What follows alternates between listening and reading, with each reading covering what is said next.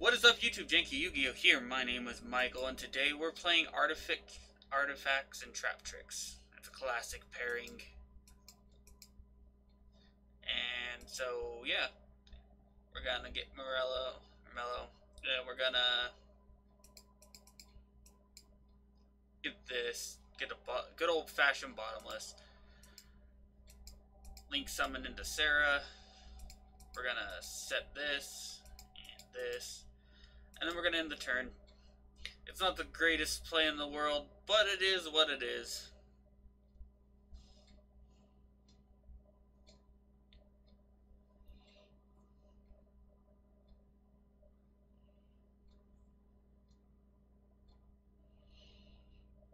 And we can make a rank 4 next turn, too.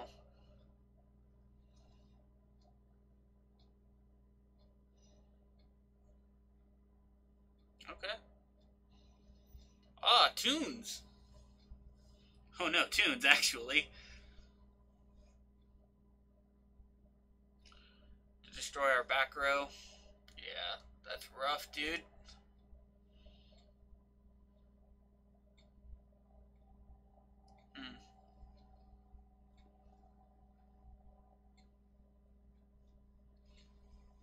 That's alright, though. We can come back from that or play out of it.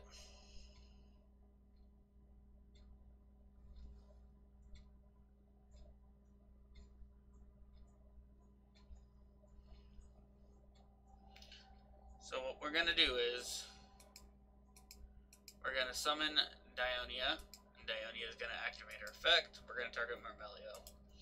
Marmelio is gonna summon, activate. We're gonna destroy Toon Kingdom because the deck can't function without the Toon Worlds. And then let's get a Floodgate Trap Hole right from our deck.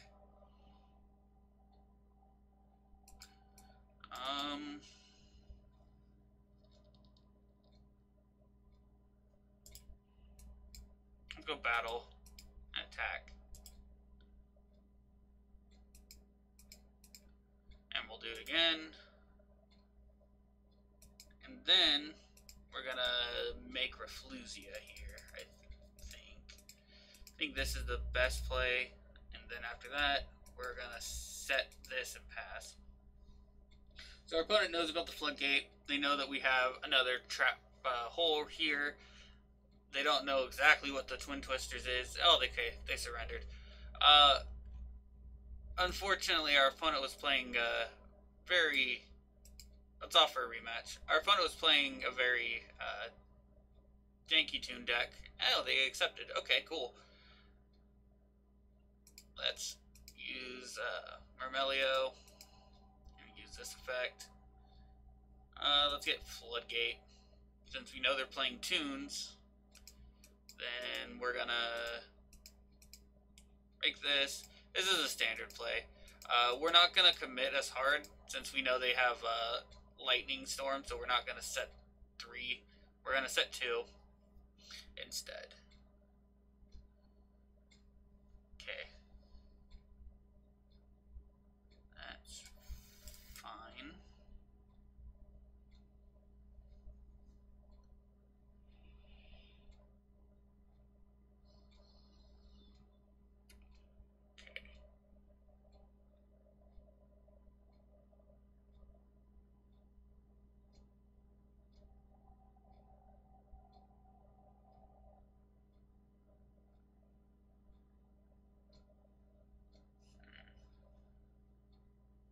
Can't attack this turn, but it can still summon more Toons. So I'm just wondering what our opponent's gonna do.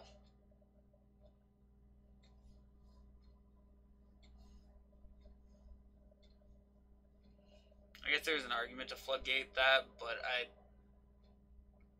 don't think I really cared enough, to be honest.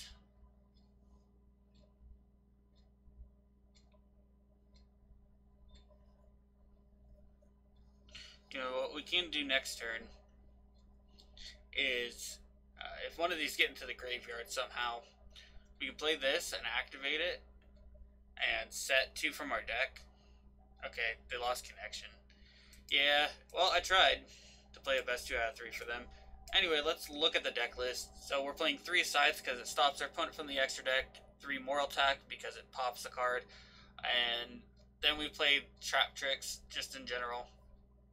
We're only playing 2 Diona, even though it's kind of the wolf bark for the deck, or the Altair as a new. And then we're playing the Searchers, and that's about it. Then we're playing these. This is our draw engine. Pot of Duality is just kind of in here. I guess Pot of Extravagance could be an argument and all that, but I kind of like the monsters in my extra deck. But also, I'm not sure if it really matters.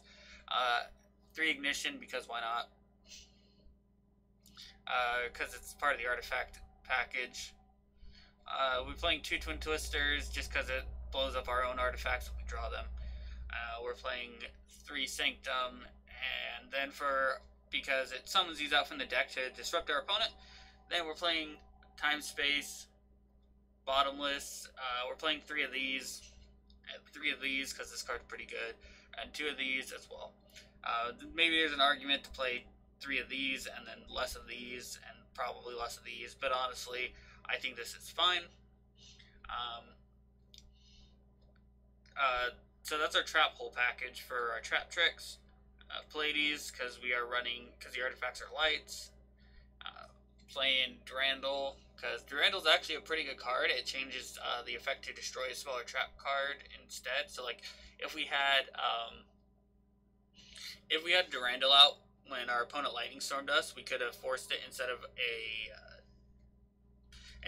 it being a Farby's Feather Duster, it would be, an MST, which it's still not great for us, but it's a lot better than getting all of that wiped.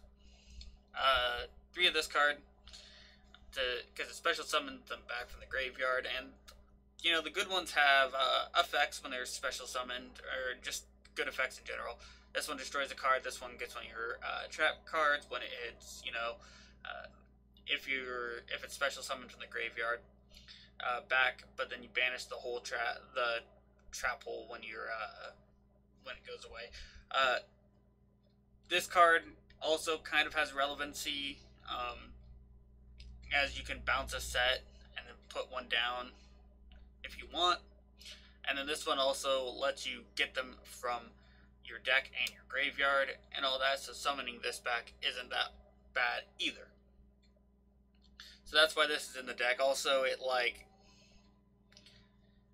monster would leave the field and is now in the graveyard or banished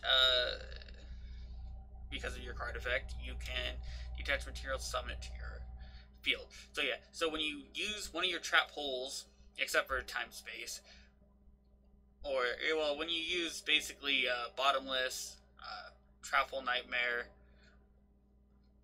those 2 basically. When you use these two right here, you can get their monsters. Also, you can get it with a Moral Attack as well, so that's more synergy with the artifacts.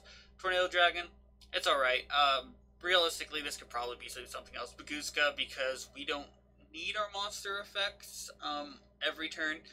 We just need our trap cards, really, to be enough to slow down our opponent. We got Daigusto Emerald. We got 3 Effluvia, 3 Sarah.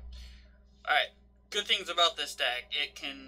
It's pretty good at locking out your opponent, or if your opponent doesn't have the cards to really play out of it or anything like that, it can be really annoying to play out of. Scythe and Moral Attack are still okay disruptions, because Moral Attack doesn't target, so you just get to destroy any face-up card your opponent controls if it can be destroyed. Good thing about Sanctum as well is if they do destroy this and everything, you get to destroy a card on the field. The downside is you can't conduct your battle phase, but you're not going to be activating it during your turn anyway, so that doesn't really matter. Artifact Ignition, if they blow this up, they get to skip their battle phase, so they are playing spell and trap card disruption.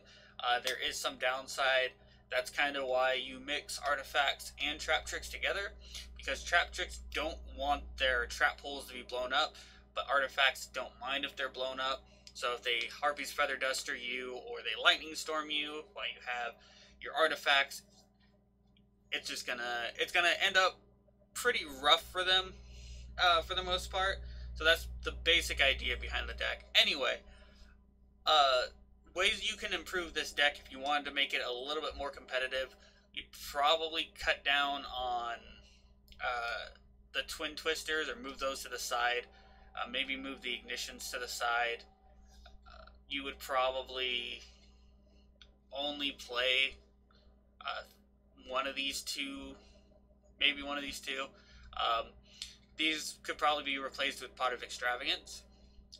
You would probably cut these down and end up playing like Traptrix. I didn't play Traptrix because I just didn't really feel like it. Card Demise is okay in this deck at best, but you know, it is what it is. So yeah, overall, this deck is still pretty fun to play if you like to stun your opponent.